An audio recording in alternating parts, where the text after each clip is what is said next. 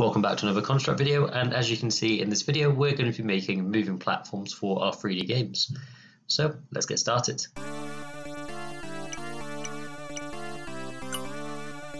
First thing you need to do is make sure you watch the other two videos in this series, the first one being how to create a really simple 3D game, and the second one being adding jumping and gravity. Also an additional third one I'll add in the description if you want to start designing your level as well. So how do we start adding a 3D platform? Well, there's two main methods I want to show you today. One is a premium version, which means you need to pay for construct, and the other one is a free alternative.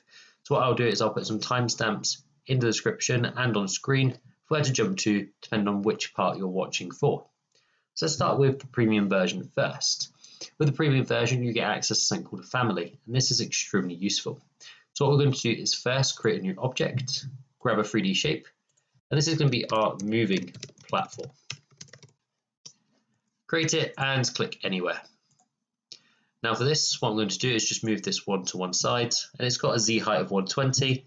I'm going to make the Z elevation minus 120 so it's flat with the floor. Now I can go to my families and I'm going to add a new family, and I'm just going to put my moving platform in only. It's really important that you only add this one in at the moment.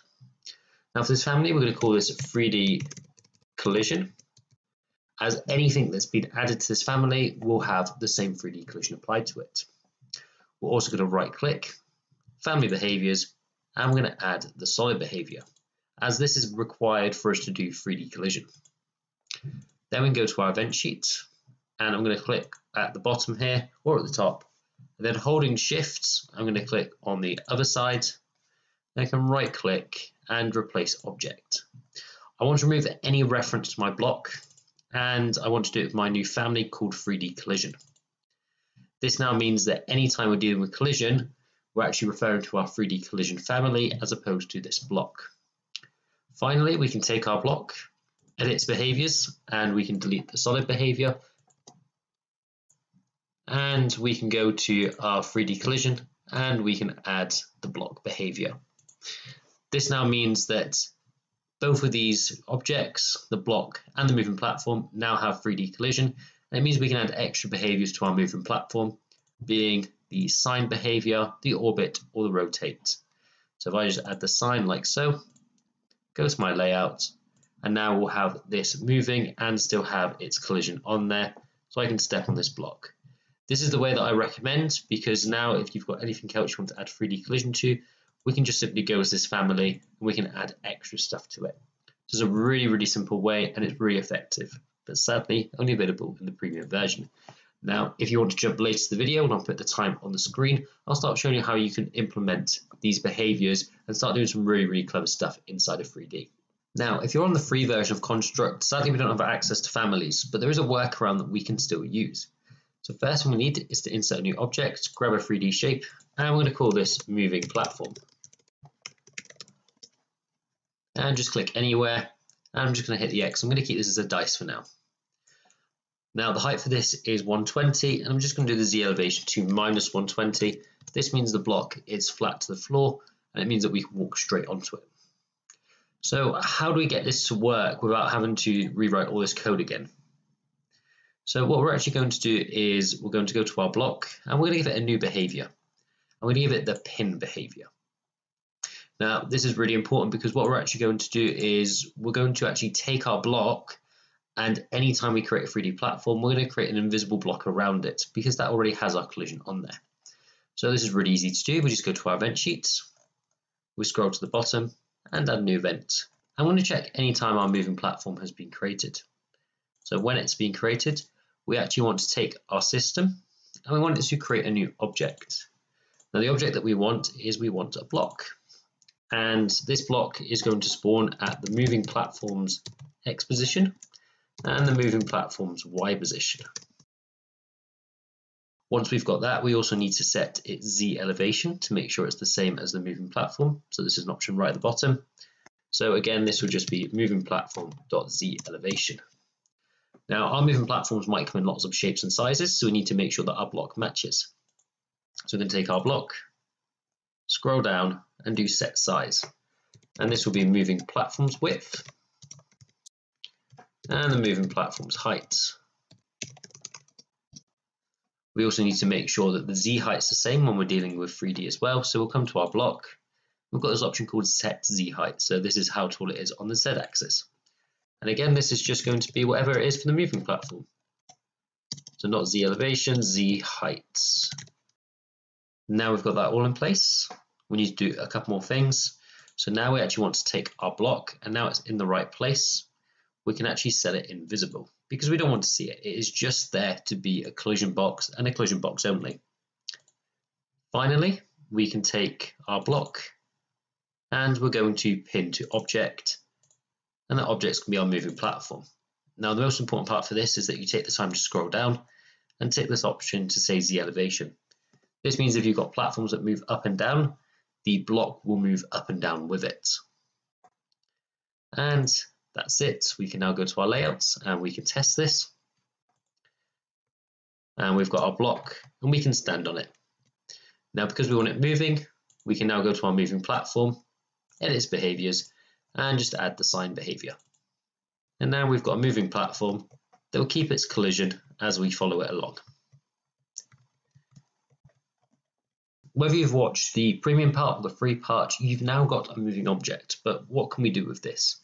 Well, first thing we can do with our moving platform is we don't necessarily need to use the Sine behavior. I want to show you the other two behaviors we can use first, and then we're going to come back to Sine because it is one of the most important ones. So the first one that we might want to look at is the rotate option. So if I put this on, and the best way to demonstrate this is to make my platform a little bit wider, and let's make it a little bit thinner. And if I hit play, you'll see that this platform's rotating. Now it's a little bit quick and I'm really rubbish. So we might want to take and slow it down a little bit. So it's down at 180. I'm going to put this down to 30 and just hit play. So now we've got this slow moving platform that we're able to jump on. And again, it's keeping its collision. And if we walk off the edge, we will fall off the edge. So that's one option that we can do. Just going to edit this behavior and delete this now.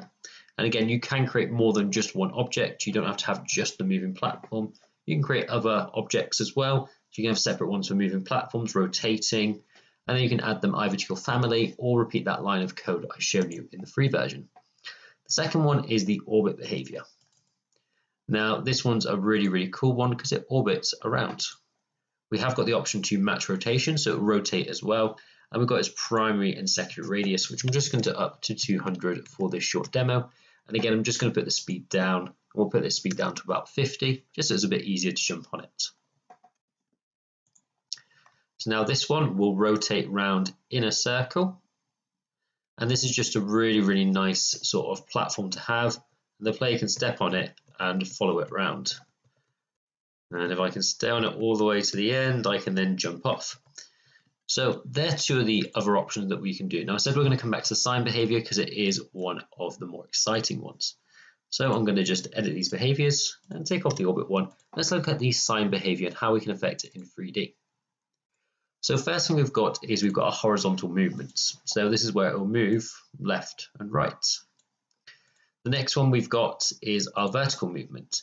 Now this is forward and backwards because we are dealing with 3D. Now we're going to skip the rest of these and go down to Z elevation. The elevation will be up and down. So now we've got a platform that we can move up and down on, almost like an elevator. And again, we can adjust this so we can go up higher or lower. It's a little bit jumpy when you are going down and up sometimes, and that's just unfortunately what we've got to work with the gravity options at the moment. But what if we want to take this further? What if we want a platform that could do multiple things? It can move up and down, or it can move left and right. What we're going to do for this is we're going to add on a second Sine behavior. And this means that we can control this object in two ways. So the first one is going to be the Z elevation. I'm going to actually make this go up to 200 instead. And the second one is going to be horizontally. So this is now going to move at diagonal. So it goes across and up and then across and down. Let's make this move 200 as well. So now if I test this, we'll be able to see both those behaviors acting at the same time. And now we've got a platform that moves up and down a little bit quickly, but we can now move on to this platform and rubbish as usual. You're starting to get the idea of how we can start combining these together. Now you can add a third Sine behavior. so you can have 3 things on the go at the same time.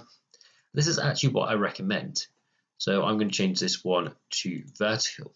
You might think it's weird why I'd recommend this, because if we change the vertical one to be 200 as well, you'll see that this is a bit of a strange platform, as it's doing quite a lot of things at the same time. And it's a very, very niche circumstance to have a platform moving diagonally up and down. It's definitely one that we might use in our game, but how often are we going to use it? Well, the reason I'm telling you to do this is because this is the most important moving platform, because it is the first one you've created. So all other moving platforms will follow the rules of this one. So what I recommend is taking this first one, adding 3 Sine behaviors, and then turning 2 of them off. This means now when you copy and paste this and you create any new ones, they're going to have the first one on, which is the one that you're most likely to use. So let's say that most of my game is going to involve Z elevation Sine behavior. And then the others, if I need them, I can just tick them on as I need them. But by default, any new moving platforms that I create will have those second 2 Sine behaviors ticked off already. So I can just tick them on if I need them for that particular platform. I can also decrease the speed by taking this period and making it longer. And we've just got a lot of control that we can do. So hopefully you've got lots of ideas of what you can do with this now. I think definitely some parkour games are now available to make in this, or a total wipeout style course, but it just allows you to flesh out your 3D games a lot more. Let me know what other things you'd like to see in 3D, and if you've enjoyed this video, please give it a like, a comment, subscribe to the channel, and I will see you in the next video.